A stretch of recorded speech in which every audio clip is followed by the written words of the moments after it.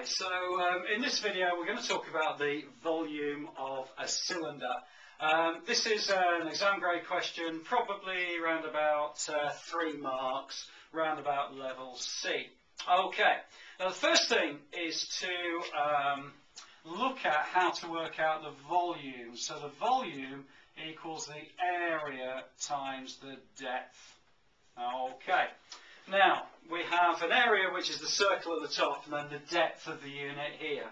And the information that we've been given is that the diameter is 20 centimetres and the height of the unit is 30 centimetres. Well, if the diameter is 20 centimetres, then the radius, which we need to work out the area of the circle, is half of that, which is 10 centimetres.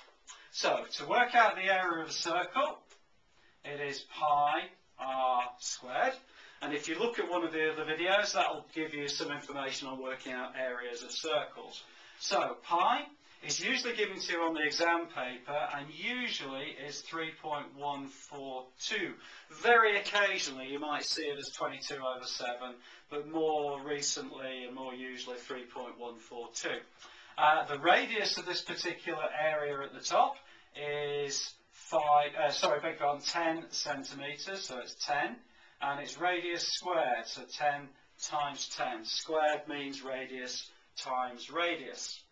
Okay, so that will give you a value of the area of the circle, and then just at the end here I'm going to put multiplied by the depth, which we know as 30 centimetres. Okay, now a couple of things just to be aware of is you need to make sure that you're always multiplying by the same units each time.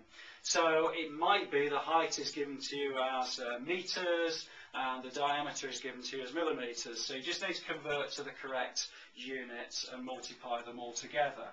So 3.142 times 10 times 10 will give me the area of this top circle, which is 314.2. It's actually centimetres squared. Okay. Multiply the depth, which is 30, and if I multiply those together, I get 9,426 centimetres cubed. Okay, and that will give me the volume of this cylinder.